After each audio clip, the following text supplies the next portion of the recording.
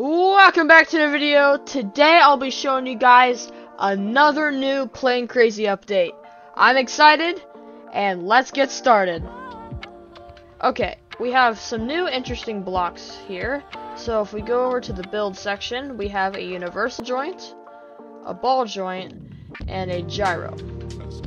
Now let's build a car so we can test it. Wheels, build a car, and let's also build a train so we can test out the joints. Okay, let's start off with the universal joint. So if we select it here, we have options to control it, friction, torque, and speed. And we could also make it powered if we want, but in this case, let's have it not powered. Okay, so if we go off-roading, which is cool about this new universal joint, is that it actually allows your trailer to move in more directions, like up and down. Unlike the motor, where it only swivels in one direction, left to right. Okay, let's swap this universal joint out with a new ball joint. Let's configure it. Okay, we have more controls here on how to move it. Friction, speed, ooh, max angle, that'll be interesting. Torque, and mouse control. Let's try the mouse control out. So I think this works in the same way as like control panels. So if I move my mouse, it actually responds to the movement of it. That's interesting. Whoa! Let's select it again and turn off mouse control. Let's see how it handles now. Okay, so now it just handles like the universal joint in a way, but I'm not sure what the difference is entirely if you don't have it powered or not. I think it's just that you could determine, how much you want your ball joint to move. Okay, our final new block is the gyro. So I'm curious on what this thing does. Let's configure it. Okay, so we could toggle it, set rotation, P, max angle, strength, okay, D, and then apply it center, fix rotation, and powered. So let's see how this thing works. So let's spawn it here. So let's try the controls. H spins it up. Interesting. So I wonder if this will limit our movement at all, make it more stable. It does. So when we hold down H, it makes sure this thing doesn't move a lot. Okay, so we have one more block. It's called the statue. So if we go in the light bulb section and select it, let's see if there's a catch. Oh, so you must have to invite a friend or have them play for 15 minutes. That's interesting. Okay, so I guess if we do that, we unlock the statue. Okay, let's move on to other parts of the update.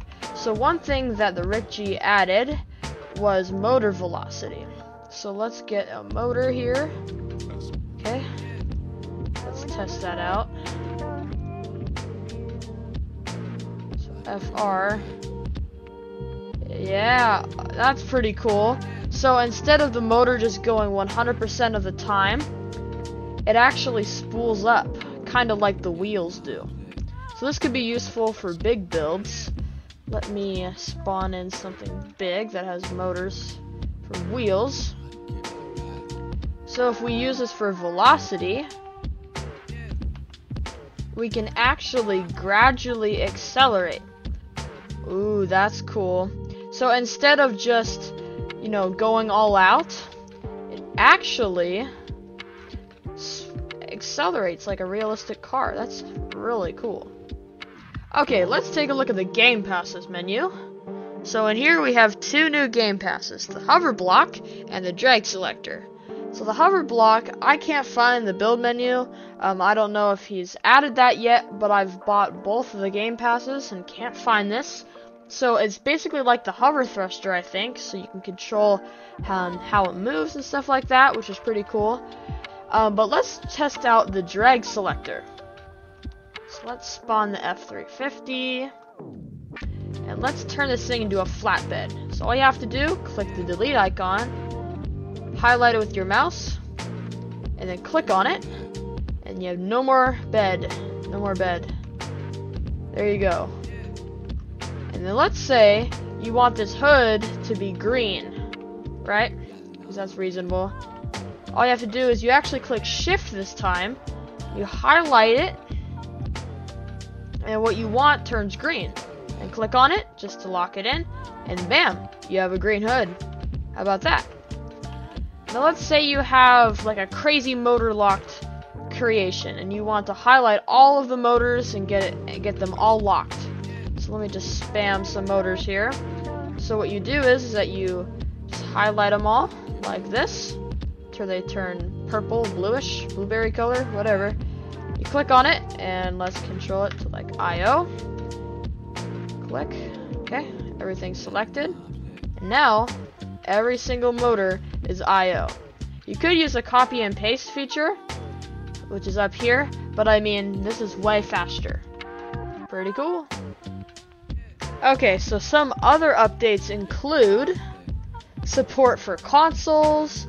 We have improved draggers, you know, bug fixes, FPS unlocker support. That's pretty cool. New shader keybind. Let's try that.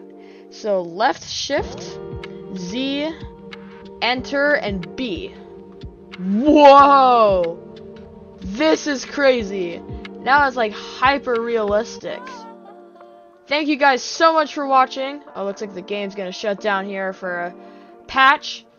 Well, anyways, thank you guys so much for watching, and I'll see you guys in the next video. Bye-bye.